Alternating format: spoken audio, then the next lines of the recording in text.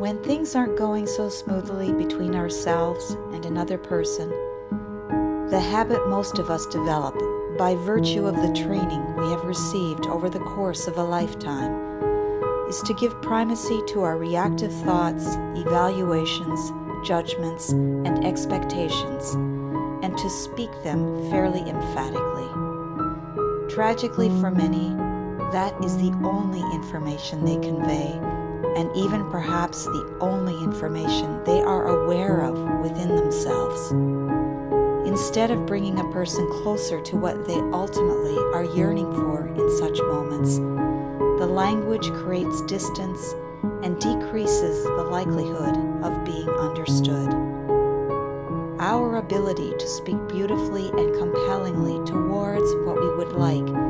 often hovers distantly in the background, and like an unused muscle that atrophies over time, finds no way out into the open, where it could provide real nourishment and vitality to the exchange and to our relationships.